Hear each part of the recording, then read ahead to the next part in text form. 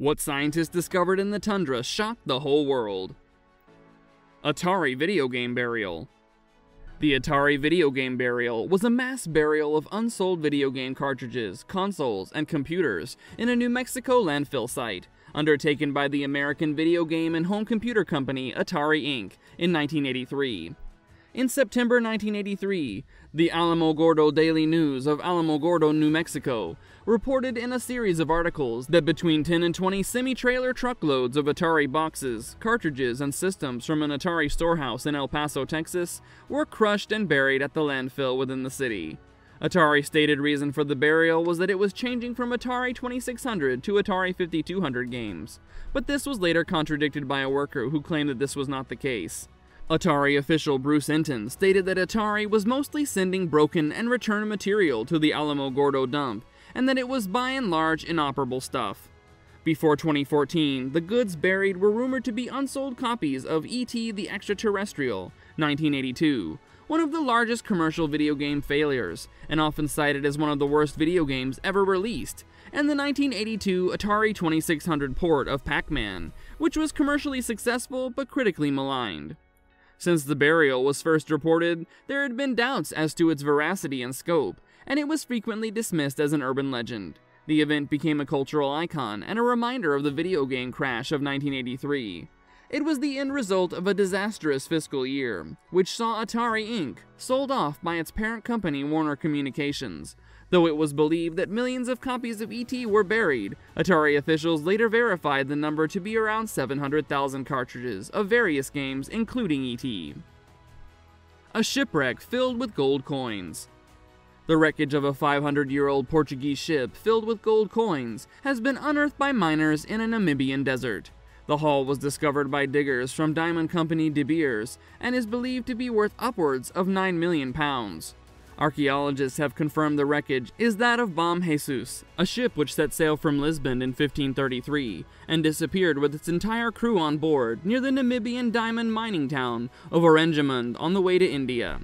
The miners alerted geological experts when the ship was discovered in the pit of a drained lagoon, and the gold was found 6 days into the excavation process among bones and navigational tools.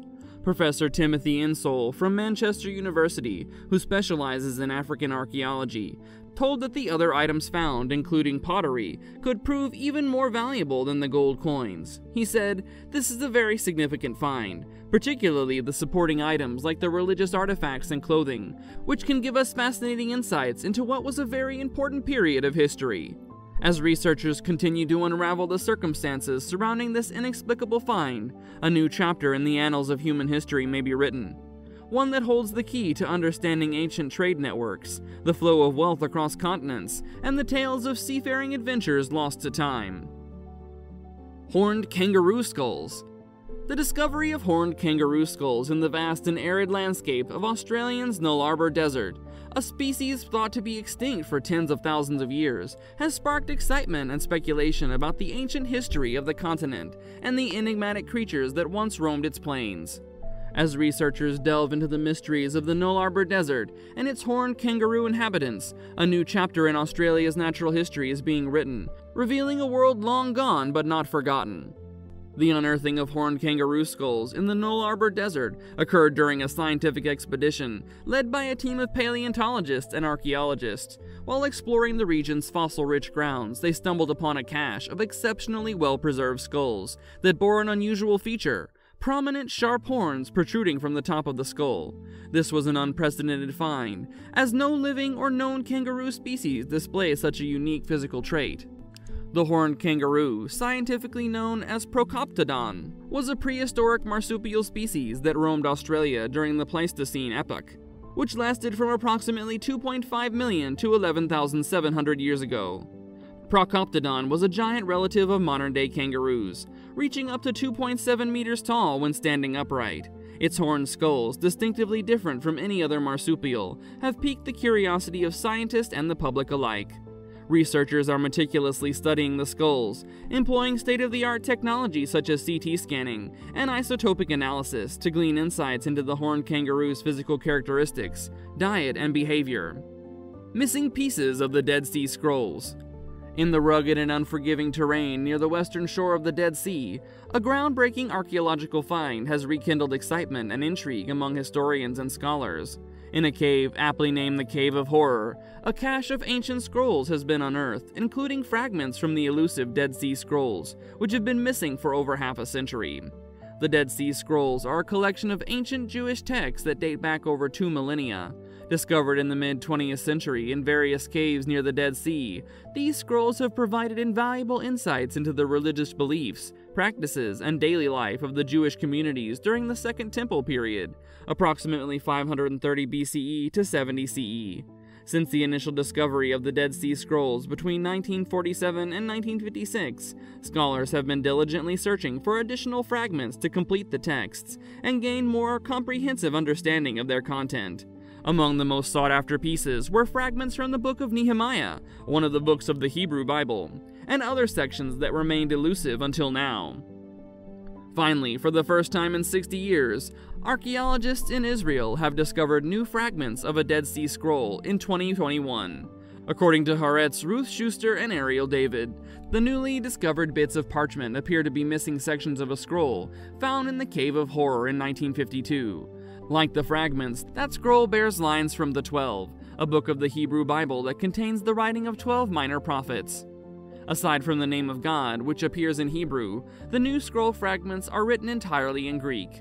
The significance of this discovery cannot be overstated. Scholars say the find sheds light on the evolution of biblical texts from their earliest forms. The mysterious whale graveyard. In 2011, a startling and unprecedented discovery sent shockwaves through the scientific community and captured the attention of the world. A vast and ancient whale graveyard was unearthed in the Atacama Desert of Chile, far from any oceanic waters. This extraordinary find, comprising the remains of over 40 prehistoric whales, has offered an invaluable window into the distant past, and a unique opportunity for researchers to unravel the mysteries of these magnificent marine creatures. The revelation of the whale graveyard came about by a fortuitous encounter. While exploring the Atacama Desert for ancient fossils, a group of paleontologists stumbled upon what initially appeared to be a solitary whale skeleton, an unusual sight in a desert environment. However, further examination and excavation revealed an astonishing reality: a vast concentration of fossilized whale remains spread across an area of approximately 4,500 square meters. Researchers studying the whale graveyard surmise that the site might be the result of a mass stranding event, or a group of whales became stranded on a coastal shore millions of years ago. Such events have been known to occur when whales lose their way during migrations, become disoriented, or fall victim to natural disasters. Mysterious patterns. Google Maps images have revealed an array of mysterious structures and patterns etched into the surface of China's Gobi Desert. Rather than street maps of major American cities, or messages to or from aliens, as some media outlets have suggested, experts say they're most likely used by China's spy and radar satellites. This strange grid of randomly zigzagging white lines, which are probably painted onto the land's surface, is most likely used to calibrate China's spy satellites. Jonathan Hill, a research technician at the Mars Spaceflight Facility at Arizona State University, who works with images of the Martian surface taken by rovers and satellites, said, "Satellite cameras focus on the grid, which measures approximately 0.65 miles wide by 1.15 miles long, and use it to orient themselves in space. But these are nonetheless speculations, and no one knows what they actually are."